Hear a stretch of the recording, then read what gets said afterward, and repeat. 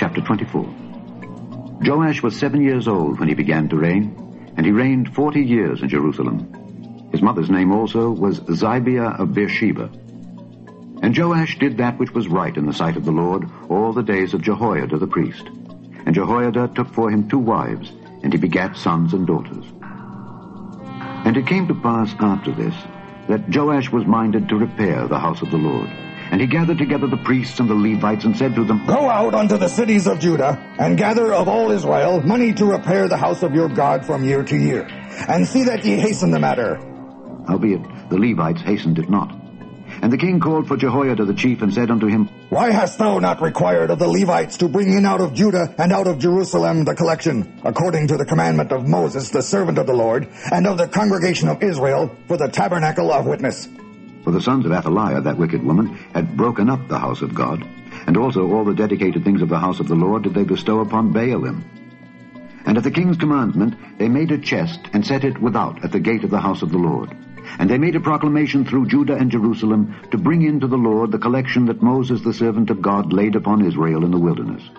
And all the princes and all the people rejoiced, and brought in, and cast into the chest until they had made an end. Now it came to pass, that at what time the chest was brought unto the king's office by the hand of the Levites, and when they saw that there was much money, the king's scribe and the high priest's officer came and emptied the chest, and took it, and carried it to his place again. Thus they did day by day, and gathered money in abundance. And the king and Jehoiada gave it to such as did the work of the service of the house of the Lord, and hired masons and carpenters to repair the house of the Lord, and also such as wrought iron and brass to mend the house of the Lord. So the workmen wrought, and the work was perfected by them, and they set the house of God in his state, and strengthened it. And when they had finished it, they brought the rest of the money before the king and Jehoiada, whereof were made vessels for the house of the Lord, even vessels to minister, and to offer withal, and spoons, and vessels of gold and silver. And they offered burnt offerings in the house of the Lord continually all the days of Jehoiada. But Jehoiada waxed old, and was full of days when he died, 130 years old was he when he died. And they buried him in the city of David among the kings, because he had done good in Israel, both toward God and toward his house. Now after the death of Jehoiada came the princes of Judah, and made obeisance to the king. Then the king hearkened unto them. And they left the house of the Lord God of their fathers, and served groves and idols. And wrath came upon Judah and Jerusalem for this their trespass. Yet he sent prophets to them to bring them again unto the Lord, and they testified against them, but they would not give ear. And the Spirit of God came upon Zechariah the son of Jehoiada the priest, which stood above the people, and said unto them, Thus saith God, Why transgress ye the commandments of the Lord, that ye cannot prosper? Because ye have forsaken the Lord, he hath also forsaken you.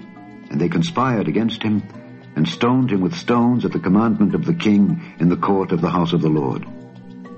Thus Joash the king remembered not the kindness which Jehoiada his father had done him, but slew his son. And when he died, he said, The Lord look upon it, and require it.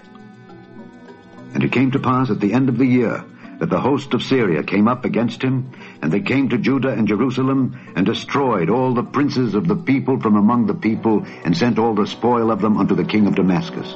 For the army of the Syrians came with a small company of men. And the Lord delivered a very great host into their hand, because they had forsaken the Lord God of their fathers. So they executed judgment against Joash. And when they were departed from him, for they left him in great diseases, his own servants conspired against him for the blood of the sons of Jehoiada the priest, and slew him on his bed, and he died. And they buried him in the city of David, but they buried him not in the sepulchres of the kings. And these are they that conspired against him: Zabad the son of Shimeath, an Ammonitess, and Jehozabad the son of Shimrith, a Moabitess.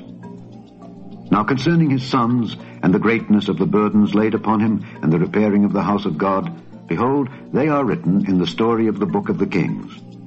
And Amaziah his son reigned in his stead.